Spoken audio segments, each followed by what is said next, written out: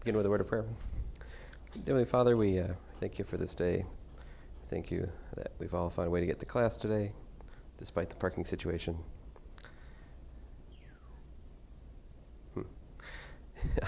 Be with us today. Guide our work. Lord, help us to glorify you in what we do, Lord. In your name I pray. Amen. What's that?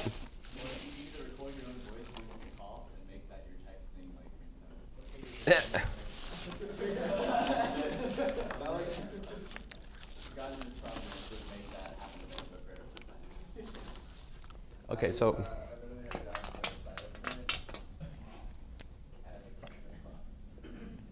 here's an example. We'll look at this complex, let's say P0, P1, P2. So look at this simplicial complex. We're going to calculate its homology. Okay, so basically the story is here we have to come to terms with the different chains, right? And so our goal, calculate the dimension of the kth homology group. All right, so remember, HK is equal to the cycles mod the boundaries, like this. And let's see here. So I think it's helpful to draw a little picture. Here's zero chains, the one chains, the two chains. All right, and then we have this boundary operator that takes us from one thing to the next, right? So this is where the second boundary works. Here's the first boundary 1, boundary 0.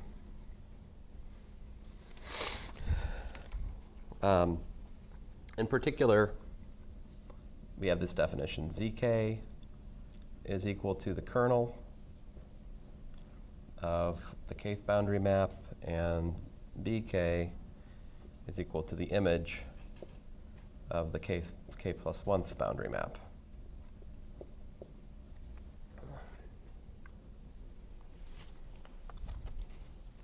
So what's the dimension then? What's the dimension of HK with all this setup? Dimension of the kth homology group is just what? Dimension of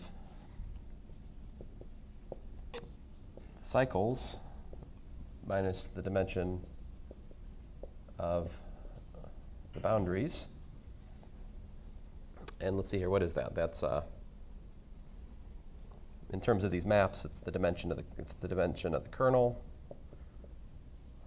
of the kth boundary minus the dimension of the image of the kth plus 1th boundary. So basically, to calculate these, and remember what this is called? This is the Betti number. This is the kth Betti number.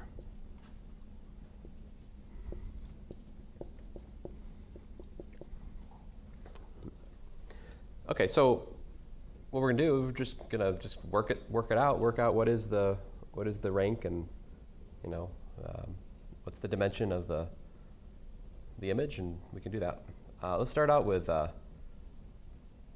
see here. So in order to calculate, let's see here, where should we start? How about H0?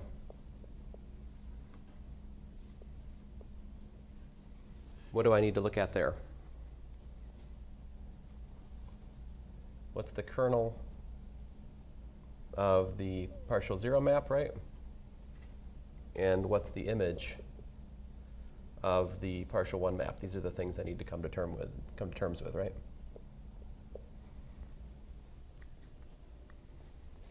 Okay, so partial 0 maps what? It maps the 0 chains And there's nothing below zero chains, right? Zero chains are points. Just they're formal linear combinations of points, right? So everything maps to zero under the boundary zero map. That means that the kernel is the whole thing, right? So this is just equal to C0K. Now what is C0K? It's something like A0P0 plus A1P1 plus A2P2. I mean, fine, such that A0, A1, and A2 are real constants. It's all formal linear combinations of the zero chains, which are points. Okay? So what's the dimension then?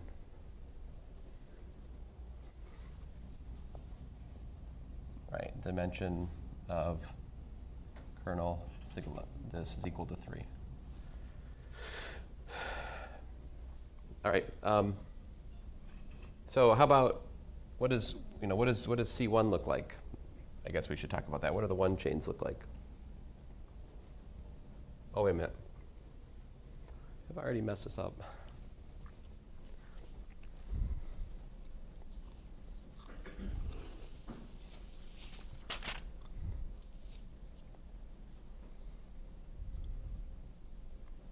No. Okay, so what do one chains look like? Line segments, right?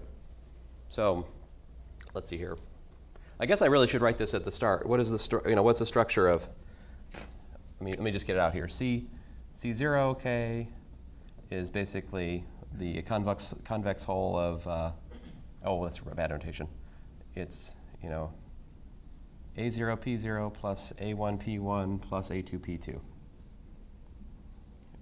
such that A0, A1, A2 real numbers. What does C1K look like? It's something like B0, and you could do P0 to P1 plus B1, let's say P1, P2, yeah. P2, P0. Such that, B0, B1, B2 are reals. So these are both three-dimensional. And then what's C2?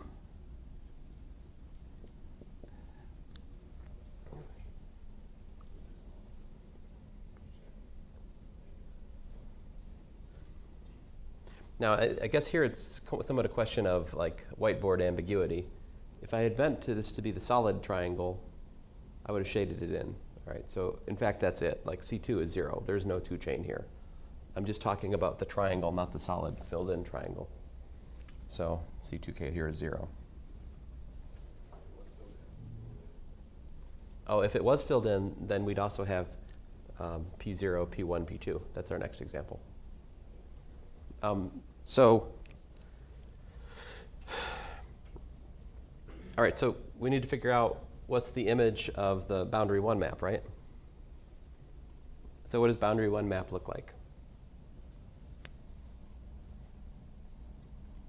What's it act on? A typical element in C1K, which is what? Yeah, B0 times P1, P2 plus B1 times P2 comma P1, right? Plus what? Plus B2 times P2, P0.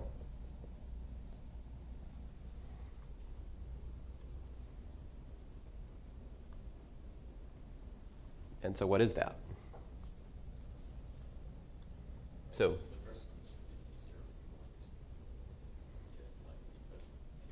oh, I'm sorry, my 0 got squashed. That was supposed, yeah, sorry. Lost in translation here. What on earth did I do? What's that? Yeah.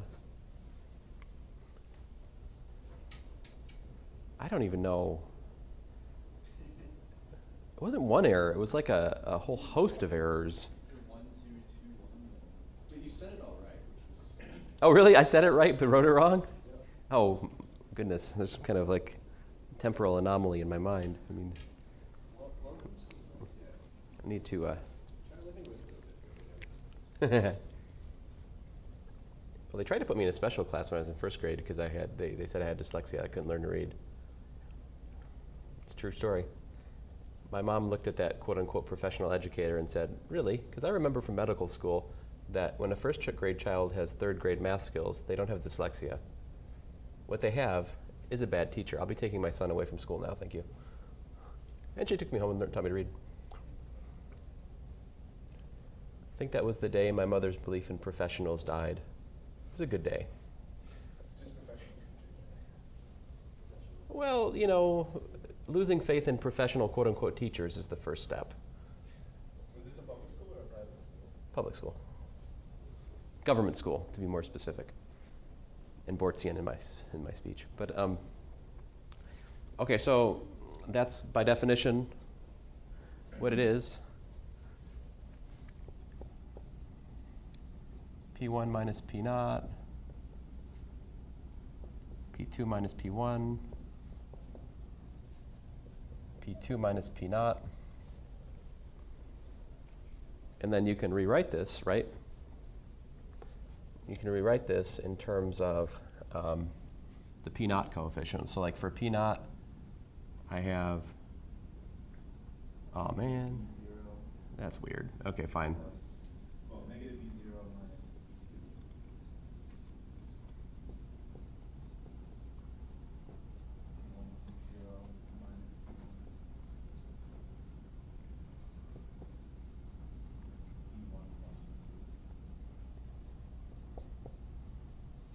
B1 what? B1 plus B2? That seems very likely. Let me step back away from it.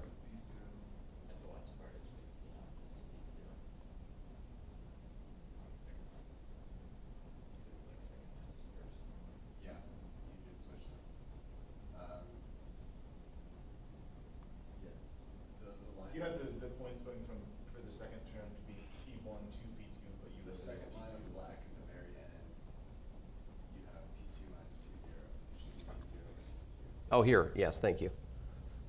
Which That one, right? Yeah, which makes the first change as well. Well, I feel better about this now because it was not what I had worked out earlier. Okay, so B0 minus P2, and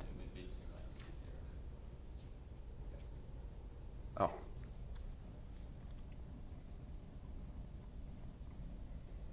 All right.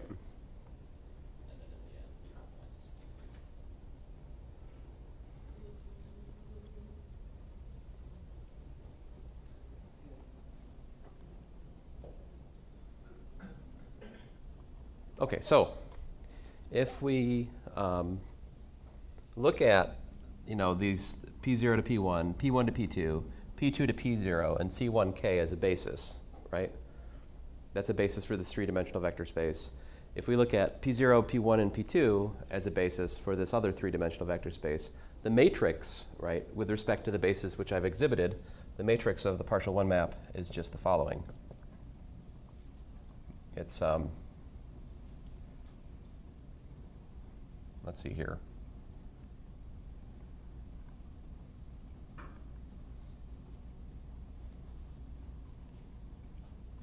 Minus 1, 0, 1. Oh, I'm sorry. I can't.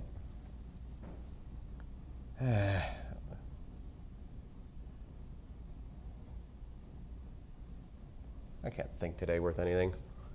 I'm not sure if that should be the. Think about this for a second here. So the matrix, sorry, the matrix of this with respect to the basis, it should be like partial one of the first thing in the basis. So partial one maps from C1K to C naught. So C1K, the first thing would be P naught, P1, the coordinate vector of that, let's say. Then the coordinate vector of partial one of the second thing, which would be P1, P2, right? And then the coordinate vector of partial one of the last thing, which was P2, P naught, right? So that's how we calculate the matrix of a linear operator with respect to a basis. The first column depends on the first basis in the domain. The second column depends on the second basis element in the domain. The third column depends on the third basis element in the domain. Now, partial 1 of this is just that just basically means set what?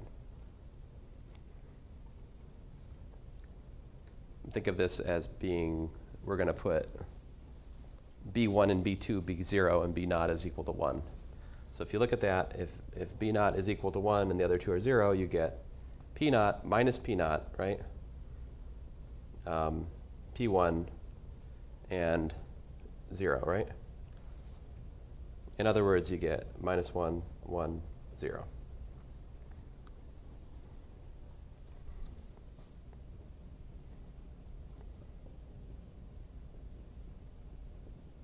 Now here, if we put B1 equal to 1, B0 equal to B2 equal to 0, that gives me what? That gives me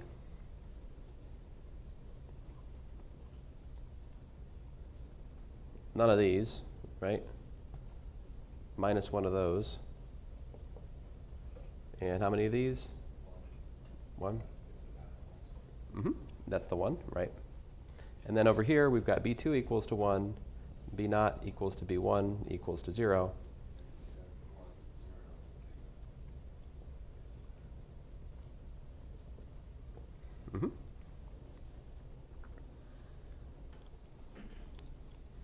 I mean, there are other ways to do the calculation. The point of this is just that if you look at the matrix of a linear transformation, then you can easily ascertain what's the dimension of its kernel, what's the dimension of its rank, because they're also the corresponding rank of the column space and the null space of the matrix, right? If you look at this, you can see that if you add, no, let's see here. If you, how do you get this to,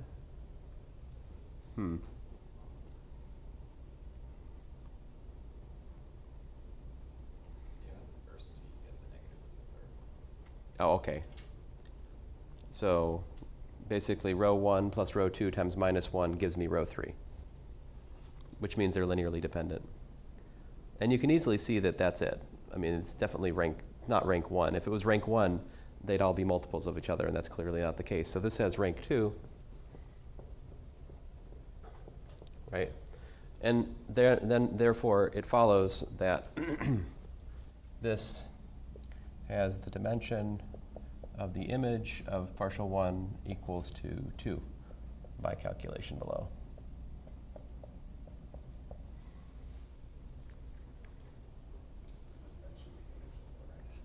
Yeah.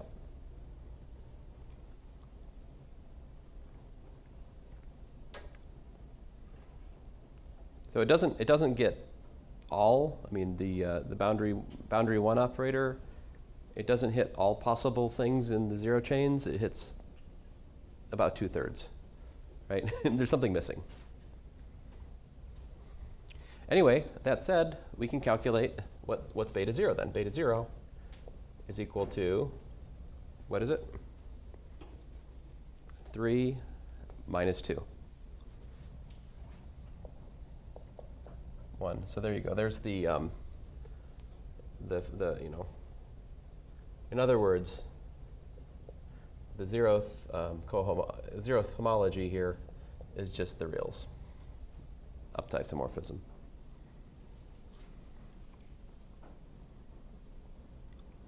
Now let's calculate H1K. What do I need to analyze there? I need to analyze the kernel of what? Boundary 1, right? And the image of boundary 2, right? The kernel of boundary 2, kernel of boundary 1 has dimension 1 by this calculation right here. Rank nullity theorem, right? Rank plus nullity has to give you number of columns. So the null space of this is one-dimensional, which is also the same as the dimension of the kernel of the boundary 1 map. So that has dimension 1 by our calculation we already did. How about boundary 2? What's that look like? What's boundary 2 do?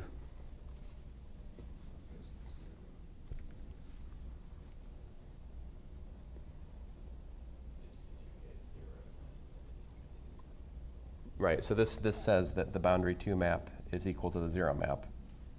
So the image and the kernel of this map are 0. It's kind of a stupid map. So the image has dimension 0 as well. So again, we get that beta 1 is equal to 1 minus 0, which is equal to 1. Therefore, the first homology over K is also equal to the reals up to isomorphism. Furthermore, I mean, there's an endless chain of zeros above here, right?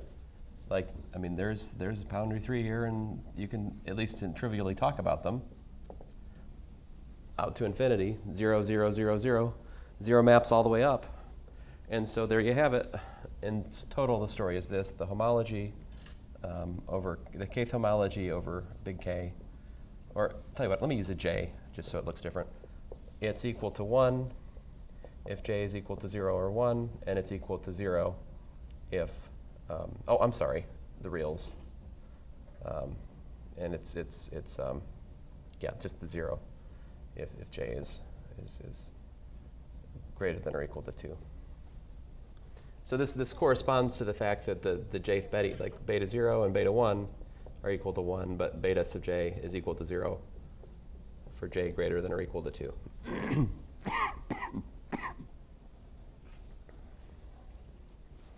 Okay? Now we can simply modify this example. What happens if we fill in? Well, before I do that, though, what is this? What's the significance of this to something more? I mean, triangles are interesting and all, but what's more interesting is that this, you can do what? You can continuously deform this to like this thing. In other words, this triangle is a triangulation of the circle. And as is explained in Renteln in some detail, the homology of this is equal to the homology of that. So in doing this and calculating the homology of this little simplicial complex, we have thus calculated just the same, the homology of the circle.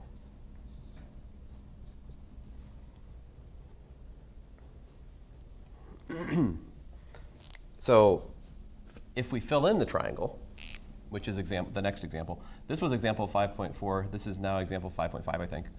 So if you fill in the triangle, right? So my first simplicial complex had dimension 1, right? The maximal chain in it was a line segment, basically. If we fill in the triangle, then we have a simplicial complex of dimension 2. The dimension is also, I mean, by definition, it was the dimension of the largest non-trivial chain. If I fill it in, this changes, right? C2k is no longer 0. C2k is now like some constant. I don't know, what do you want to call it? C0. Oh, kind of a bad letter. Let's call it lambda. I don't know. P0, P1, P2. Right? Such that lambda is a real, I mean, it's a one-dimensional thing. And now we can calculate the boundary 2 map, right? It's actually something non-trivial. What's boundary 2 map look like now? Boundary 2 on P0, P1, P2, what is that? We calculated this last time, actually. This was P1, P2 minus P naught, P2 plus P1, P naught, P1, right?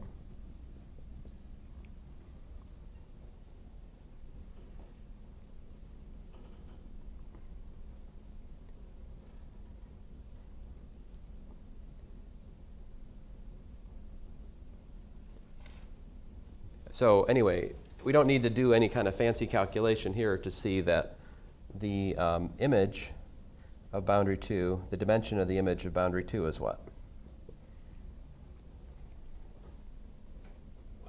It's 1. It's always just a scalar multiple of this thing, which is a particular sum of 1 chains. So the dimension of this is 1. What's the dimension of the, well, do we even need that? Let's see, what else do we need? Okay, so as we go back over these calculations, does anything change for this?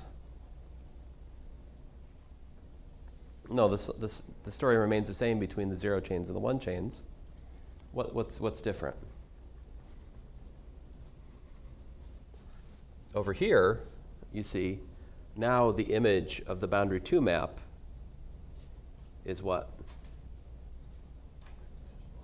As dimension 1. And so we have 1 minus 1. In fact, we have 0.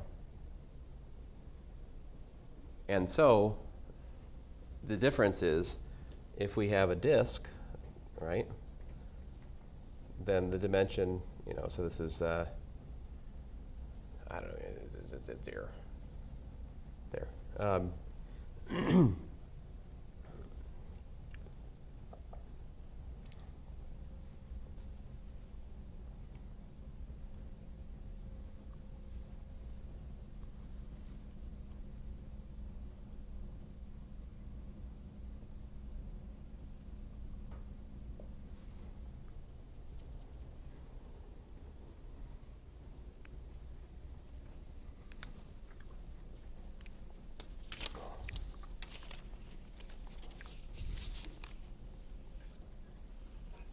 Okay, so anyway, one of the homework problems I assigned you guys was to calculate the homology of a 2-sphere.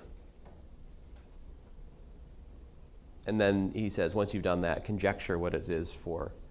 I think it's for the, it's for like basically a spherical shell and then for a solid ball. Just like here we did for the circle and then for the closed disk, like you could try to go through the same thing in 3 dimensions.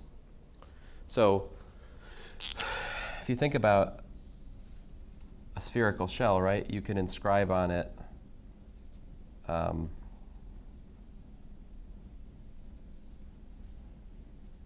I don't know, I can't do it worth anything, but you could imagine if you were a better artist, and yeah, I know if you had thought through this picture more, you could see how you can inscribe a tetrahedron in it, right? And that gives you a simplicial complex, which is a triangulation of the sphere. And then you can calculate its homology, much like we've done here. And then you could then fill it in, right? Then you'd have up to 3 chains. You go through the same kind of calculation to figure out what the homology is there. And then the pattern is going to be very, very similar to what we did here, so you can conjecture what it continues to be for higher balls and boundaries. So, okay. Any questions? Or well, I'm afraid to ask any questions. I don't know if I can answer them at the moment.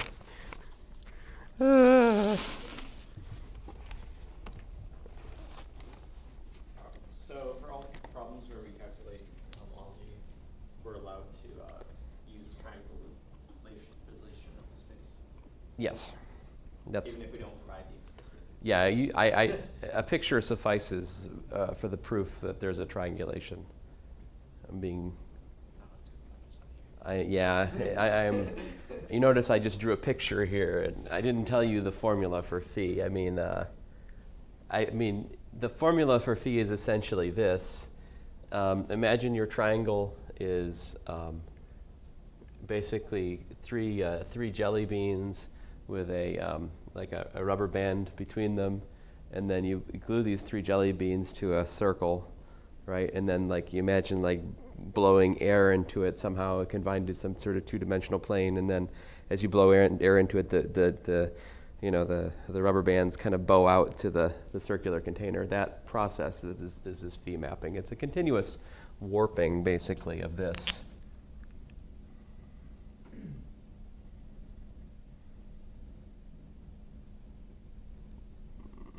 To that, What's that? Would it what?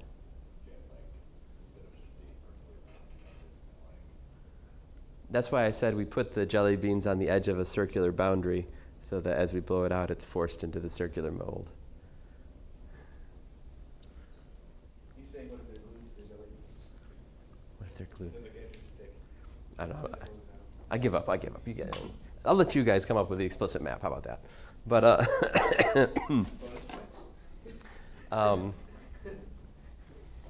Okay. So anyway, I think I've shown you enough here that you've got a pretty decent shot at the calculating the homology of the ball and the sphere without too much trouble. Now, that said, after my conversation with Nathan earlier today, I would strongly caution against thinking too deeply about that cone problem in the homework, because doing that will necessitate you learning about a quarter of worth of the topology course. So, I mean, to carefully define continuity and open and closed, there's a pretty steep learning curve for that problem. It looked interesting. It looked interesting. I should have probably not assigned that one. Sorry about that.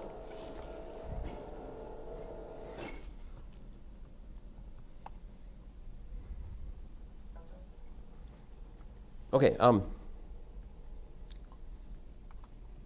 so I want to talk about the Generalized Stokes Theorem.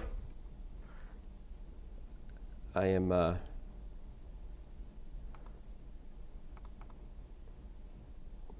I do not want to stupid double click it and start opening up one of these Outlook.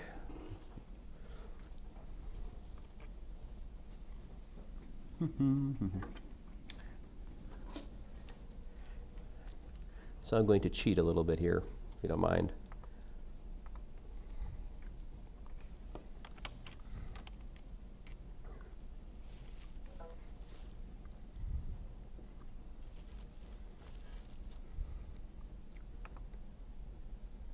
Come on.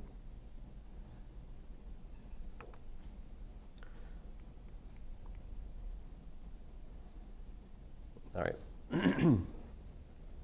So this is now a reading course,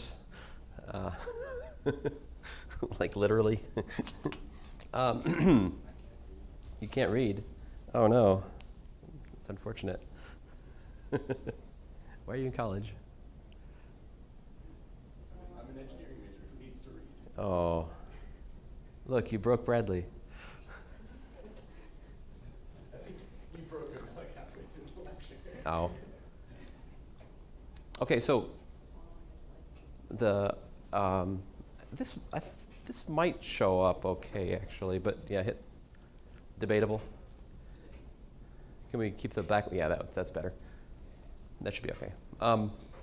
Basically, the idea here is we want to describe how do you integrate a differential form. Okay. Now, before I get lost in, well, let's just read along basically. So the problem is the simplicial complexes we've talked about so far, I mean, they're great, but the trouble with these is that they're closed sets, right? And we really want to, we end up needing to talk about something that's open, but even that's not enough. We need something that's smooth. So he introduces this notion of a smooth singular simplex. It's an equivalence class of triples where you have one simplex and another simplex and some kind of a natural order preserving affine map between them. And he sets up the theory of integration over these things. I don't want to get lost in the details because I will get lost. I'm sorry I'm being a little bit vague about that, but you can also calculate the homology with respect to the so-called smooth singular homology, which would be done with sort of the smooth analog of the circle here, or the corresponding simplicities of those. Anyway, we're not going to get into those details. It's just, this is when you study these things more deeply, you can read more. So what we're really interested in is how do you integrate on chains. So a chain, all right, so basically what's a chain? I mean, the stupid kind of chain is literally line segments or triangles that are filled in, right?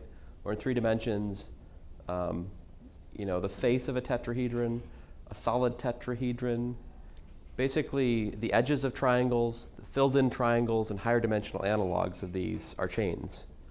And then you can take unions of these things, right? So that gives you a wide class of geometric shapes that you can integrate over. If we can describe how to integrate a form on a chain, then we can use that as a building block to kind of like, well, basically, the notion of the smooth singular homology is that you can take those basic triangular shapes and kind of like bubble them out into smooth chains that fill out your space. This is what the formalism is trying to do. So the basic question then is, how would you integrate like an n form on Rn? So suppose you have, and there's only one, right? There's just a function of x1 through xn and then dx1 wedge dxn. How do you think you integrate that over some sort of region in Rn? It's, what's that? By parts? It's simpler than that. It's just erasing the wedges. You just drop the wedges and just do the usual n-fold integration. That's how you integrate the form on Rn. It's just that. Like if I wanted to integrate, if I wanted to integrate x squared dx wedge dy wedge dz over the two-sphere, not two-sphere, the ball in 3 dimensions, all right? The unit ball, let's say. That would actually be equal to the triple integral over x squared plus y squared plus z squared less than or equal to whatever the radius of the ball was, right? If it's a unit ball, I guess that'd be 1. X squared dx dy dz. That's it. That is how you integrate the form in that context. So the question is then, how do we integrate forms in more general context, like over sort of arbitrary curves subsets of Rn, manifolds, if you will? That's the thing we're trying to describe here. But that's the definition. I mean, there's a question here. I guess the distinction between this and that is if I switch. I mean, there's something going on here. If I switch dx and dy, I get minus, right? So there's some sort of implicit orientation here that's not over here, right? How would you integrate on that boundary? Would you just do 0 to R for every single one of those? On the boundary? I can't integrate a 3 form on a 2-dimensional space. Okay, so what would you do when you have that? Well, some of your homework problems are about how to take, a P form and induce a P-1 form in a natural way on the boundary. So there's a discussion to be had there. My intuition for it is something like, let me show you a stupidly simple example about that.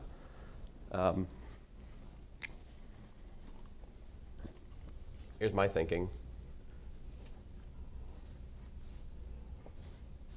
So suppose that this is my space, M. I suppose M is the solid cube, right? So this is like the boundary of M, boundary of M.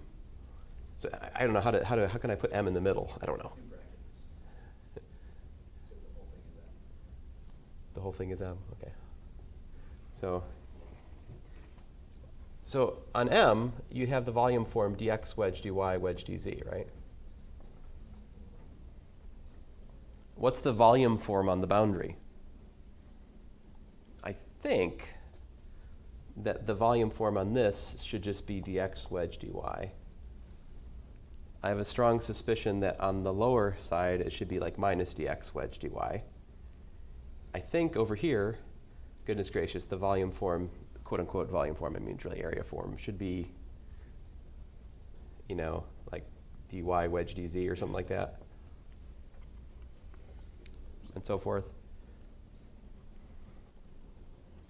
But in order to... Wouldn't there be a dx wedge dz term? Yeah, that would be the front face of the front face and the back face. That's not a good one.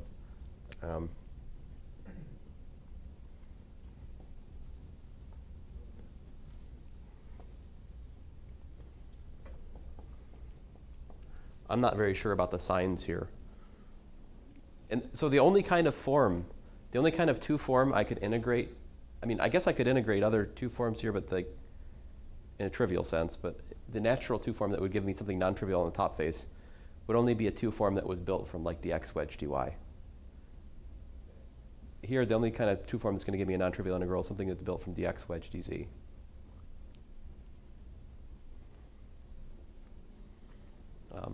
Okay, so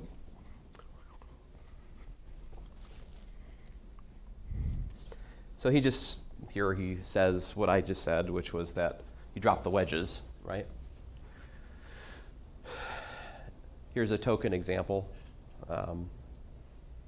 So getting back to the more general story, if M is a smooth manifold and omega is a K form on M, and C is a smooth singular K chain, all right, which means it's kind of like a smooth, it's like a bubbling, a smoothing out of a K chain, right, which is some sort of formal sum of simplicial complexes, right? I mean, simplices, rather. In other words, the K-chain can be written as a formal linear combination of particular simplices, right? And so if you can understand how to do the integration on a simplex, a particular simplex, then you just add those together, and that gives you the integration. So the definition then is to integrate over the chain, you just take the sum over the pieces that make up the chain, the sum over the simplices in the chain. It's basically just break it up into a sum over these generalized triangles. But again, they're smoothed out triangles, like he has a nice picture of next here. And so his definition is that the integration over the sigma chain is by definition the integration over the over the corresponding K simplex. Now this K simplex is in Rn, right? And this is the pullback of omega from the manifold back to Rn. Now once the differential form is on Rn, then we just drop the wedges and integrate. So that's how this is working, is you take this, pull this sort of generalized curvy triangle back to a boring, triangle, generalized triangle in Rn, and you integrate that thing by just dropping the wedges.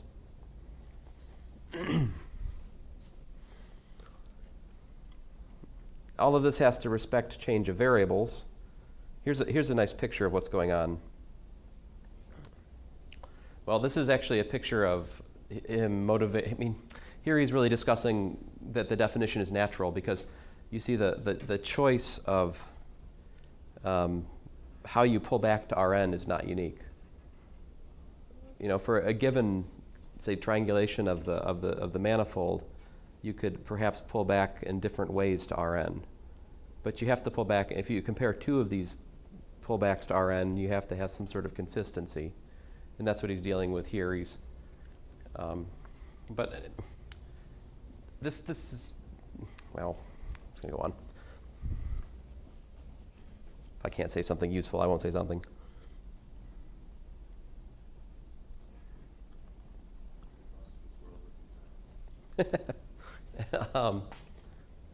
So here he's just bridging the gap between the integration of omega over the smooth singular n chain, smooth chain, K chain rather, and so here's the integration of omega done with respect to one sort of, let's say, I need some word for it, straightening of the n chain.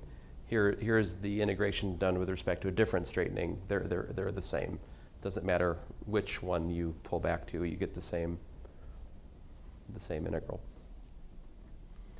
Now he works through that more carefully over here. Basically, it's just, now, man, I wish I had a little bit more time this semester. I could make this a little bit more explicit, but we looked at the formulas for pullbacks of differential forms, remember?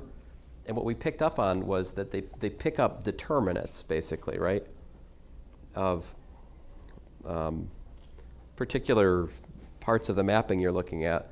And when you flesh that out here, when you look at the pullback of these n forms from sort of different coordinate systems on the manifold, what you pick up is this determinant of the coordinate chains map. But then if you work through that, the reason that they're equal is exactly the change of the change of variables theorem from calculus 3, which is based on the determinant of the Jacobian between the, the coordinate change. So it's very, very, man, there's a more complete discussion here that could be tied back to our discussion of pullbacks that I'm not quite where I need to be on this semester. But I mean, I see it, but I can't quite make it too explicit. Now here, he shows you what I claimed last class, which is that the integration of a one form over a curve is in fact the line integral in the proper context. So here it is. He's like, okay, so take this example rather. A one form, a1 dx plus a2 dx2 plus a3 dx3, a one form on R3, gamma a curve, right? A curve is a singular one chain. It's a one-dimensional, right? A curve is just a line segment that's been bubbled out, right? I mean, so smooth, singular one chain. So the image of the one chain is the curve, like that. And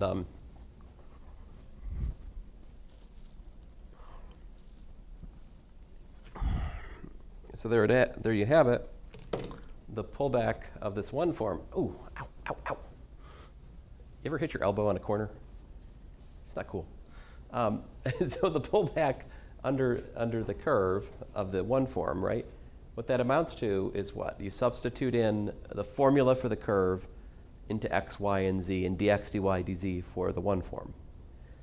That gets us to here, right? You take the first component, evaluate at the curve. You take the differential of the first component of the curve. That's what it means to pull back. It's a substitution, right? And when you do that, that's exactly the vector field evaluated as the curve dot with the gradient to the vector field dt. Hey, this is nothing more than the formula for the line integral when you integrate it. So there you have it. The integration of a one form corresponds to the integration of the corresponding vector field over the same curve.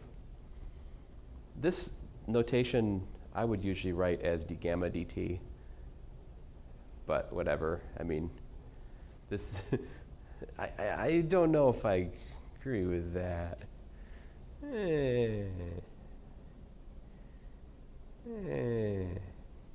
He must be thinking of gamma. Oh, you know what? He's thinking of gamma as the.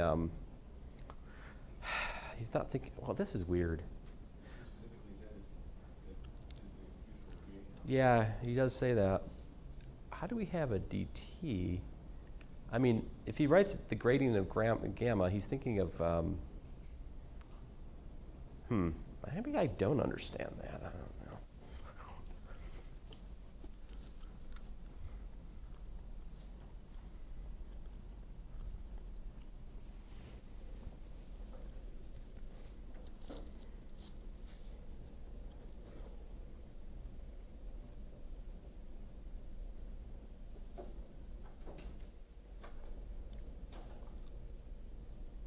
Yeah, I don't buy it. I think if we think through it more carefully, the more proper thing to write here is gamma prime or d gamma dt times dt, because that's what you need for the line integral, not gradient. I don't know what gradient of gamma would mean. Gamma's a curve. Gamma's a function of. I mean, unless he's saying that. I mean, he would be within his rights to say that gamma is a function from the reals to R3. So in that case, the gradient is in fact d gamma dt. If that's what he means, then I agree. But gamma is a function of t. Gamma is a function of t. I mean, he's got gamma 1 and gamma 2, so he's definitely thinking of gamma as vector valued. I think this has to be understood to be d gamma dt. I'm sorry, I can't. I'm not going to bend on that.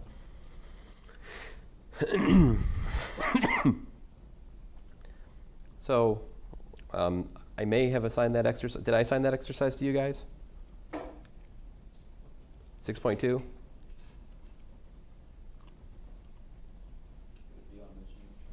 It'd be mission 6 or 7, yeah.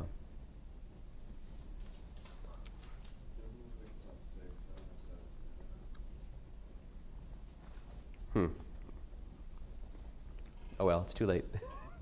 But this is the corresponding exercise to show you that the integral of a 2 form over R3 in fact does reproduce the surface integral.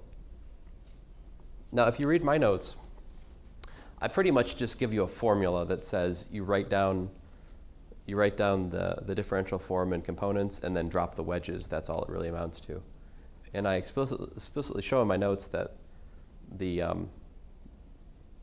way the differential form works, it reproduces the surface integral formula.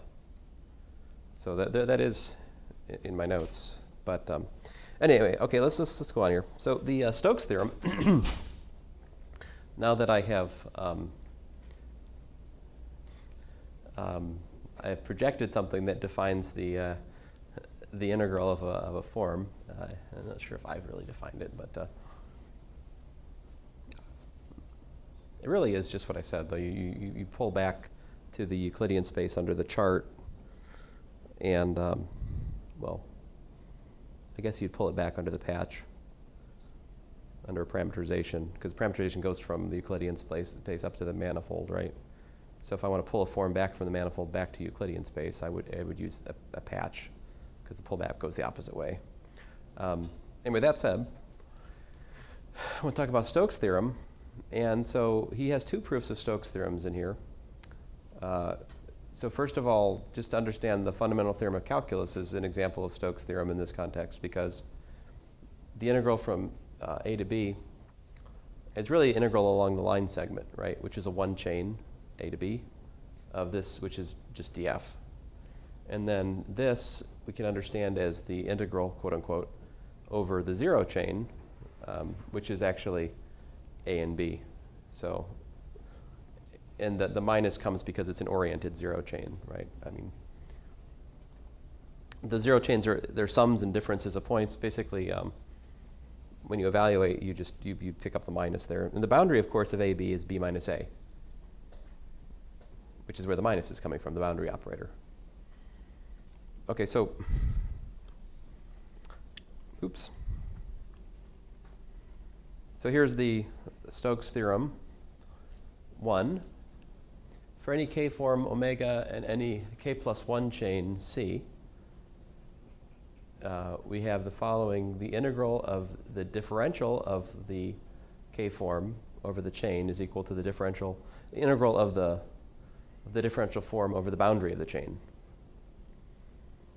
Now, a chain is built from a formal linear combination of simplices, right? So if you can derive, as it turns out here, as he argues shortly after this, if you can prove the generalized Stokes theorem for a simplex, right, for an arbitrary, let's say k plus 1 simplex, then you can just extend the result by linearity to get the whole thing. So the first proof he's going to give, he's just going to prove this theorem for a simplex. Just an arbitrary generalized triangle, basically, right? I don't think it's induction. That's more just a plain old finite linearity argument. I mean, because by definition, the chain is built from a sum. I guess there might be some kind of silly induction you could do here, I guess, but I guess you can see induction in anything if you start looking for it, but now, so like he says, it suffices to prove it for a simplex like this. That's what he's going to show us next.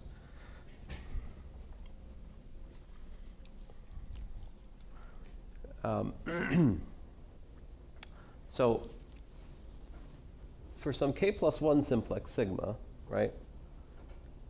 What's he have here? Sigma is s bar k plus 1 comma u comma phi. What is the s bar k plus 1, the u and the phi? Remember, that's the s bar k plus 1 is actually the standard k plus 1 simplex in Euclidean space, and this phi is that smoothing out map, right? So we're going to take this, right? I mean, this is kind of a manga style calculation, right? This is calculated as that. Well, rather as this. Because we pull back d omega to the straight simplex back in Euclidean space. So this is a curvy simplex. It's some kind of curved triangle in the manifold. And you pull that back to a standard straight simplex under the smoothing map phi. Then we use the property of the differential and the pullback, which is that they commute. And we're just left with integration of the differential of this over that. On the flip side, if the theorem is true, this is supposed to be what it's equal to, right? And this we trade for the integration. We pull back the differential form omega to this differential form on Euclidean space, pull back of omega. And again, this is the boundary of that straight generalized triangle in Euclidean space. So you see now we've traded it from needing to prove it on a general curved simplex to simply needing to prove it for a straight one in Rn. It's therefore sufficient to prove that the integral of the differential of lambda is equal to the integral over lambda, the boundary of the simplex, and just over the k plus 1 simplex. I had somebody do this as the capstone project in Math 450 last year, and like all they did was to prove this, and they never explained why that was a proof of the Generalized Stokes Theorem. I think I still gave him an A, but man, I really should have been meaner. Don't worry, I'll get around to be meaner in the capstone course by the time you guys take it. Let's see, so joke's on me. Well said.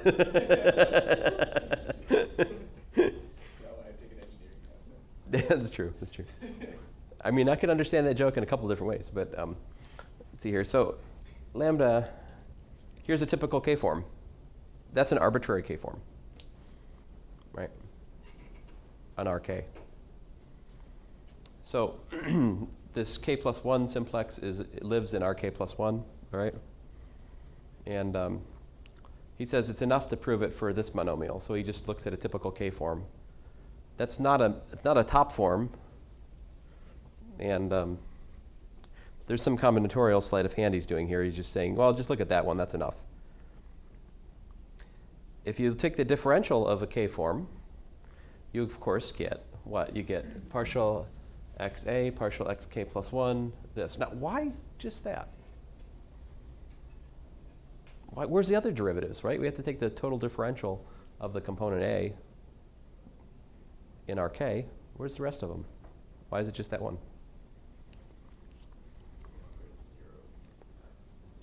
Yeah, the rest of them are 0 because for anything except for x to k plus 1, we have a dx1 wedge dx1 or dx1 wedge, dx2 wedge dx2. We have a repeated differential, so those wedge to 0. The only thing that remains of the exterior derivative is just this one term.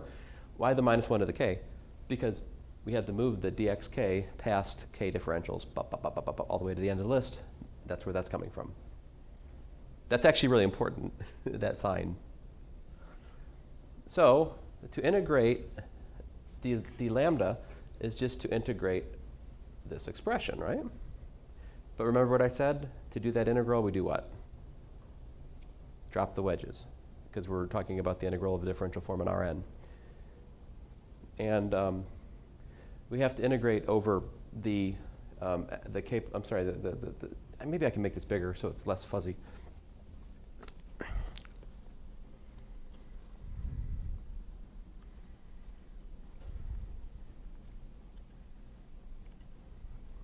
So the this k plus 1 simplex, what is it?